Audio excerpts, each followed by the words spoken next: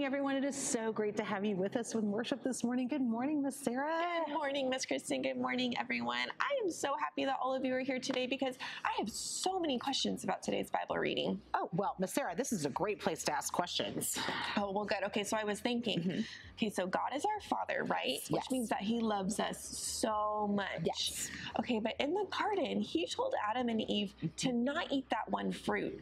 But why would He do that? Shouldn't He just give them whatever they want since He loves them? Oh, I see what you're saying, Miss Sarah. God is our Father, and He did tell them not to eat that one fruit. So, friends, can you turn to someone that you're with and tell them about a time when maybe one of your parents or a teacher told you no or said that you couldn't do something? Why would they do that?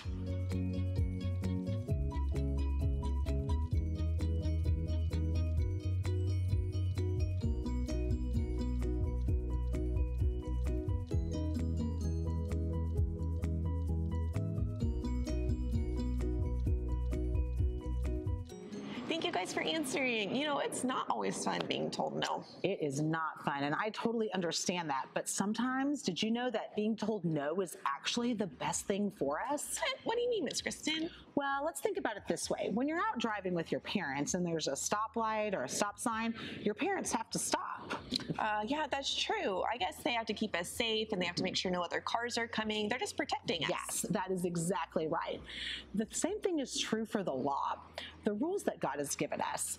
Rules aren't there to hurt us. They're actually there to protect us. Oh, I see. Okay, so like when Adam and Eve were in the garden and they ate the fruit that God said not to eat, that's when things started going bad, when they went against the rules, right? That's right. That's when sin entered the world. And with sin came death.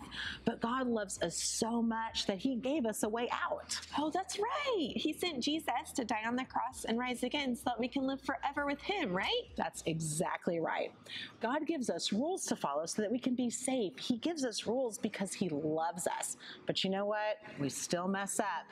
But we can go to God for forgiveness. I am so thankful that we have a Heavenly Father who loves us so much. Let's pray and thank Him. Let's pray.